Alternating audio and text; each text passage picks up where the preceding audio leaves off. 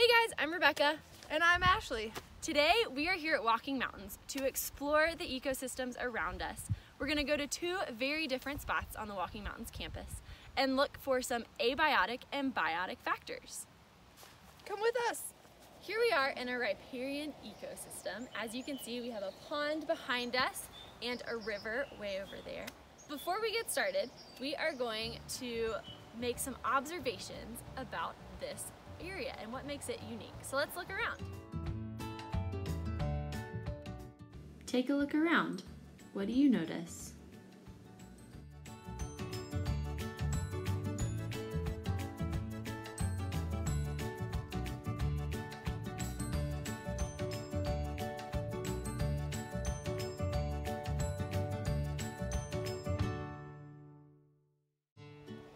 So Ashley, what did you observe? Well, I saw some water, definitely, and a lot of bigger plants, and some animals. Even I think a fish jumped out of the water. I saw all these ripples and heard some noise. All right, so now that we've made some observations, we are gonna go exploring to see what biotic and abiotic factors we can find here. Rebecca? Yeah? What's an abiotic and biotic factor? Oh, great question. If you think about biology as the study of life, and you think of biotic means a living thing, so plants and animals. Abiotic is the opposite of that, so anything that's non-living in an ecosystem, like rocks or dirt or water. So the living things, the biotic things would be like me and you, and the plants and the animals? Yeah, exactly. Awesome. Are you ready to explore? Let's go. Let's go. So Ashley, I see an abiotic factor and a biotic factor in the water, which is also an abiotic factor. Wow. Do you see what I see?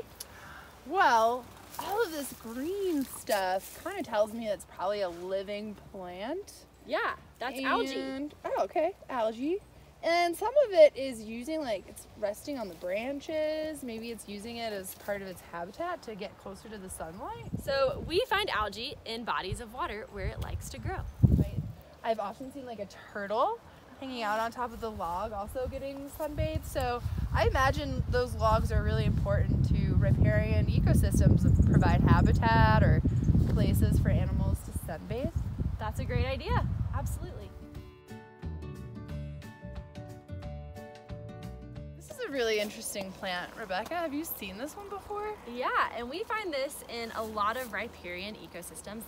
This is a willow shrub.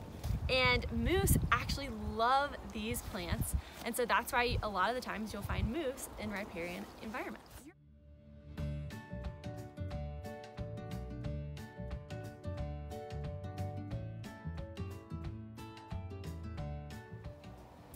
So here we have some cattails, and cattails typically grow near a body of water, like our pond, and they grow super tall so that their seeds can be out of the water. They're also an invasive species, meaning that they are not from here and they overtake an area and outgrow all of the other plants that would typically grow here. Rebecca, I did notice that this place has a lot of snow. It definitely does, and the reason is because in the riparian area, there's a lot more tall trees that provide shade, and we also here have this hillside that when the sun comes up in the morning, it takes a while. So this area is in the shade for most of the day, which means the snow doesn't melt as quickly. Well, that makes sense.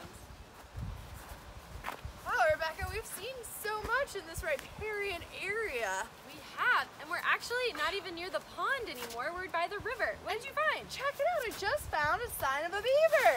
You did! How do you know this is a beaver? Well, because usually a beaver, the way that their teeth are so long, they cut around the tree and it comes to a point at the top, just like this one. That's and exactly beavers, right. I think, are really important in riparian areas because of the dams that they build. And actually, they're called ecosystem engineers. Absolutely, and actually, I see something that looks similar to a beaver habitat right over there. Wow, let's go take a look, get a closer look at it. Yeah.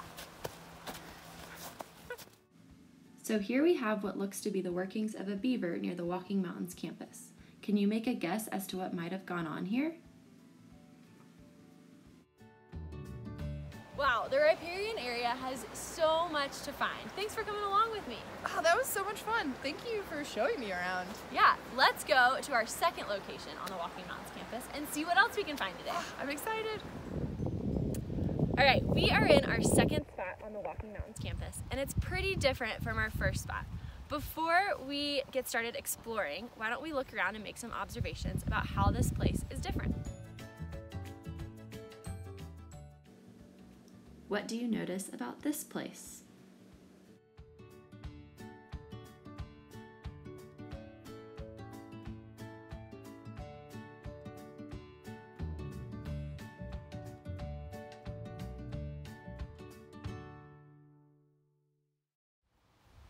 Ashley, what did you observe? Well, really, I noticed that it's much drier up here. There's not a lot of snow left, and it gets a lot of sunshine, and there's not a lot of trees, actually, much smaller bushes. What did you notice? Those are great observations. So it is much drier up here, and we are actually in a shrubland ecosystem. So we're gonna find some different biotic and abiotic factors than we found at the riparian ecosystem. Let's go explore.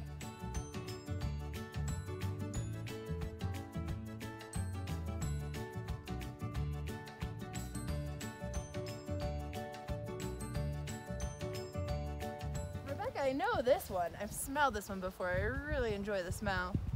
Have you smelled this one before? Oh yeah, this is sagebrush. So, and that great smell that we love is actually what keeps insects away from this plant because they don't like that smell. Wow. Oh, check it out, Rebecca. I just noticed. You see this orange stuff on here? Yeah. What do you think that is? Oh, I've seen this before, usually in dry areas, on top of rocks or dead trees. And this is lichen, and lichen actually helps to break down other abiotic factors like rocks and dead trees. Wow, so there's a relationship between a living and a non-living thing. Lichen, which is the living, and the rock, which is non-living. Absolutely. Let's see what else we can find over here. Cool. What did you find? Oh, Rebecca, I found some snail shells. Do you think that's an abiotic or a biotic factor? Well, I can tell that these snails are no longer alive. You see how white they are? Yeah. When they're living, they're usually more like a more brown color, and you can look inside and see a whole snail body when they're living. And right now I just see a really empty shell with some dirt inside. So, I don't know, one time they were living, maybe they're not living anymore, but I wonder if even though they're not living anymore, they could be important to nature here. What do you think? Other organisms could use those shells for something now that the snail is no longer in it. Yeah, if I was like a little spider, I might try to make a home out of the snail shell. Oh man, Ashley, I feel like I'm getting sunburned. Should we put some sunscreen on? It's Yeah. so sunny here. The sun is really feeling pretty strong right now, and because we're so high up in the mountains, we can get a sunburn pretty easily.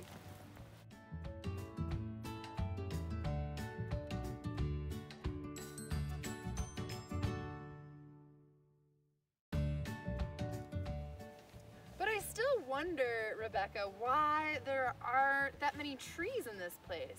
That's what feels really different about this area compared to the pond for me. I don't see any big tall trees, but we did say that there's a lot of sunlight here, and there's also a lot of sunlight at the pond.